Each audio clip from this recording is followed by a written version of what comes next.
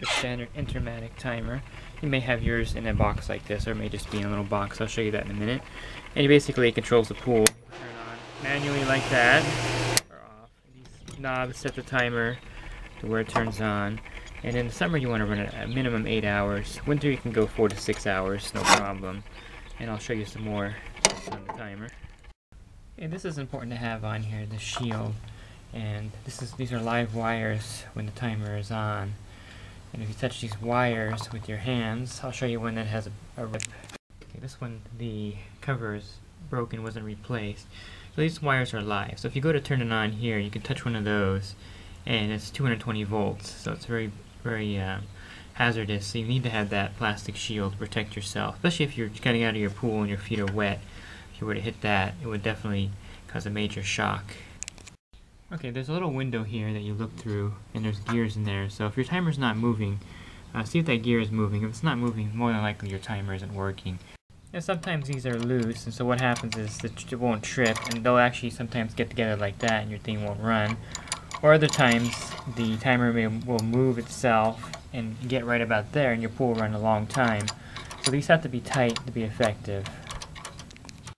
And it's always good to tighten them up with a wrench. I find that it's a little better to do that rather than hand tight. Sometimes hand tight they get loose, and that'll really mess up the timer. A lot of times you run into a problem where it won't turn off, and definitely check the off timer.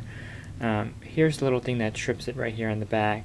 Sometimes they get bent and damaged, so make sure that this thing is straight and look at it from the side and make sure it's not bent.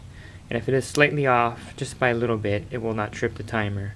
So definitely replace that if that's the problem.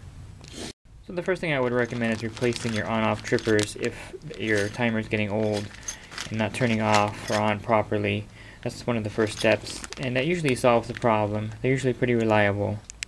One more thing too, you can actually hand turn this thing, and sometimes if it's not activating, it may not be in its slot. So you gotta make sure that you hear that click. It's gotta be in the slot. If it's not in the slot, it won't operate. And if the timer is right near the on-off tripper, you won't be able to turn it on and off if it's right next to it.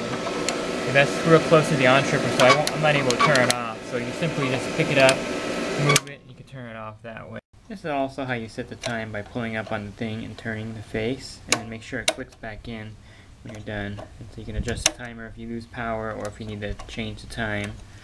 It's very simple.